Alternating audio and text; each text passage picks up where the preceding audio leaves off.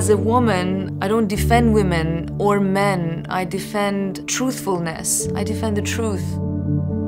It's funny, being born in Iran made me more thinking of a human being, because there, the separation between men and women, I didn't accept it from the beginning, even though I was born in a country where being a woman, you cannot sing, you cannot do bicycle, you don't have right to keep your children if you divorce. But I never give in to the separation. So for me, I was a human being and not a man or a woman.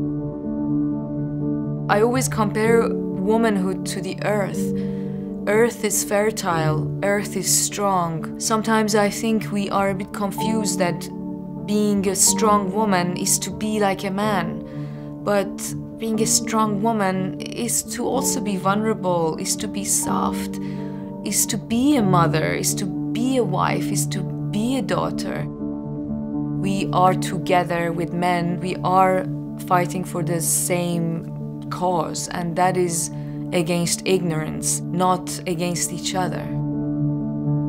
I remember the one time that I woke up and I held my chin up, and it was the moment where I had to leave Iran, and I was so afraid. I was thinking, what is gonna happen?